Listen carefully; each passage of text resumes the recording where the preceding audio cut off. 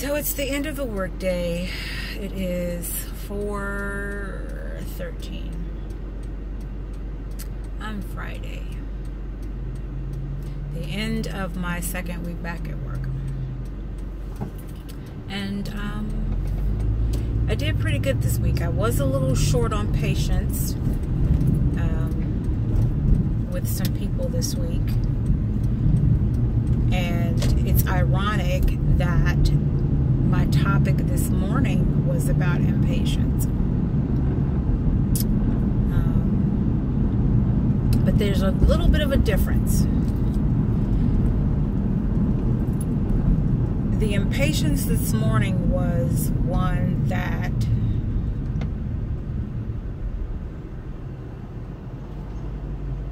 could have caused this person some financial issues. My impatience this week was with those who were being impatient with me.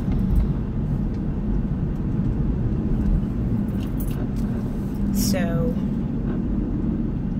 it's a little bit of a, just a little bit of a difference.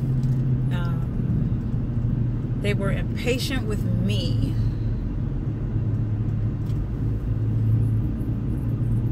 because they were trying to meet deadlines that we have to meet every single month. And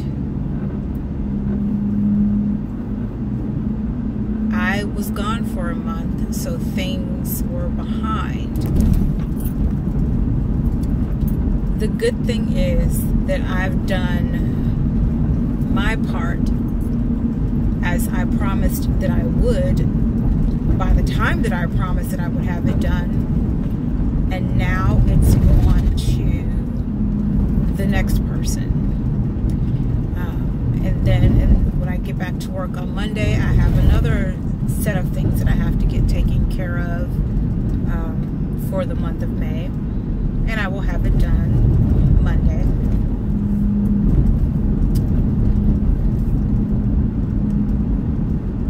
Because we're almost in the middle of June, and before you know it, they'll be asking for the same thing to happen for June. So I realized that I have been impatient with people this week.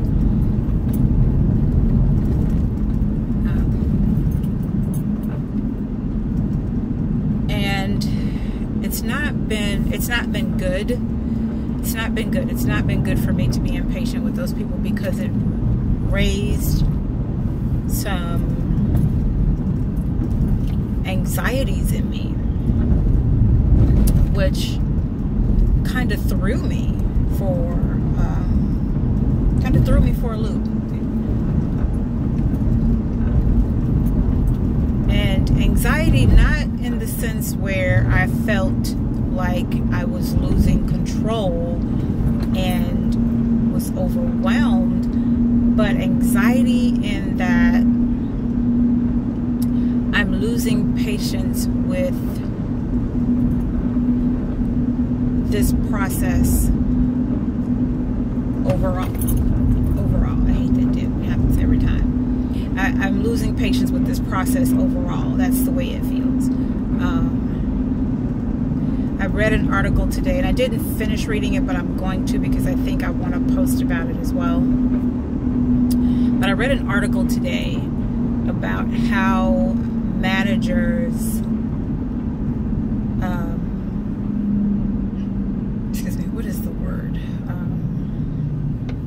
I can't think of the word right now that was used, but it basically is about how managers deflate their employees.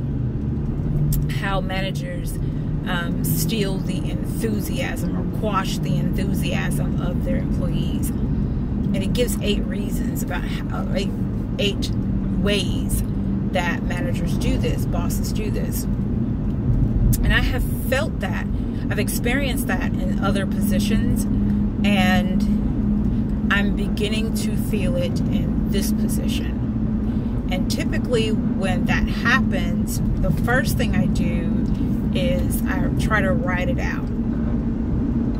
I try to write it out when I begin to feel that way, and accept my responsibility in the situation. And you may ask, well, how is it my responsibility? How do I have any responsibility in this if it's the manager or the boss that is doing the quashing? Well, I have to accept that I don't have to accept that behavior. I have to accept that I don't have to accept the feelings that come along with what the manager is doing. They can only make you feel a certain way about things if you allow them to. So that's the first thing I do, is I accept my responsibility in it. And then I work out how to best deal with it beyond that. Meditation, praying, thinking before I speak is always good. And then having the conversation with the higher up about what I have observed, and how I'm feeling about what I've observed. So yeah. And I'm starting to feel that now, so I know that it's coming. But I have to evaluate it before I make any moves, because I have to figure out where it's coming from. If it's, again, taking responsibility, taking my responsibility for my part in this whole thing, because it may not be just what they are doing to me or what I think they're doing to me. It may also be other things that are going on around me that are impacting my overall well-being, overall how I feel about this, certain things, about this job, about these people. So I have to look at that as well. So I'll be doing that this weekend. Again, I might post a blog about it. I haven't blogged in a while, and I need to get back into that. I've written down some topics that I want to blog about, so I may just do that. But right now, I am headed to, well, I just parked at Walmart because I'm going to pick up some things. I'm going to I'm at Walmart, and I may go to Dollar Tree, because I did go today and last week and pick up Father's Day gifts for my husband, and I haven't bought a card or a bag yet. But I'm at Walmart because I'm going to see if they have this device called a TENS unit. And it's supposed to send electric pulses to your muscles and stimulate them when it pertains to pain. It's supposed to assist in alleviating the pain. And my husband has been having some chronic back pain lately. Well, I shouldn't say lately. He's had some chronic back pain for quite some time now. And nothing seems to help aside from muscle relaxers. And he and muscle relaxers don't work well together. So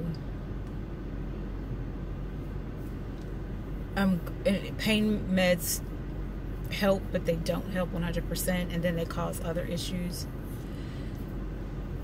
So I'm gonna try this. Apparently this is supposed to help my supervisor throughout her back last week, and she has this unit, and she's had it for a while, but she has this unit, and it supposedly helps her for long periods of time. she basically swears by it. So yeah, I'm gonna pick it up, see how it works. And then I'm also buying a drill, like a small, just handheld drill, because I've got to get my curtains up. It's driving me nuts. Got to get my curtains up. And I found one in here the other day for like 20 bucks, and I didn't pick it up, but I'm gonna get it today. So yeah, this poor little couple, they look like they're not sure if this is their car. I don't know if it's a rental, but I would think if it's your car, you would know your plates. Oh, they got in. It's their car. But that was so funny to watch them trying to figure out if this was their car. For like 3 minutes, they were trying to figure out if it was their car. So yeah, that's it. I didn't have really a lot to talk about, but I wanted to at least add on to my impatience conversation from earlier today, and how I noticed that I've been impatient with people this week. But yeah, peace and blessings. Remember to walk in your purpose and know that I appreciate you.